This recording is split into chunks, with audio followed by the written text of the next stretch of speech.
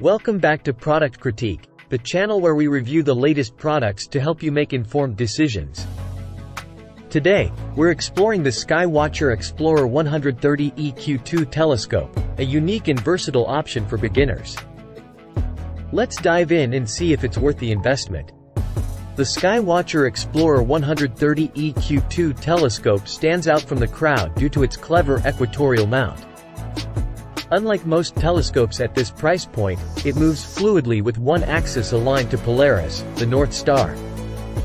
This feature allows for easier tracking of planets and deep sky objects as they move through the night sky.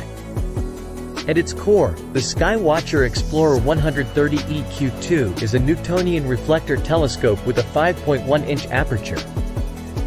This enables it to collect enough light to provide bright and detailed views of celestial objects.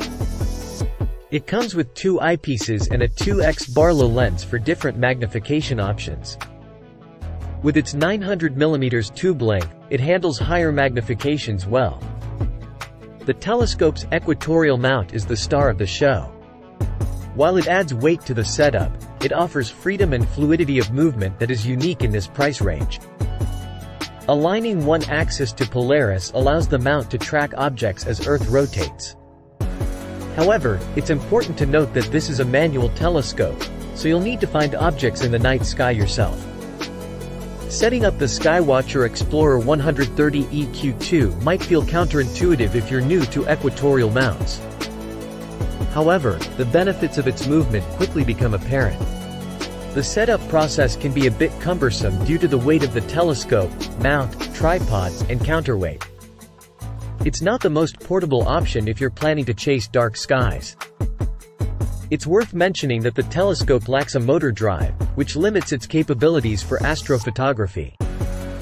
However, attaching a camera to the telescope is still possible with additional accessories. Despite a slight lack of precision, the optics of the Skywatcher Explorer 130 EQ2 deliver impressive views of planets, the moon, and even distant star clusters.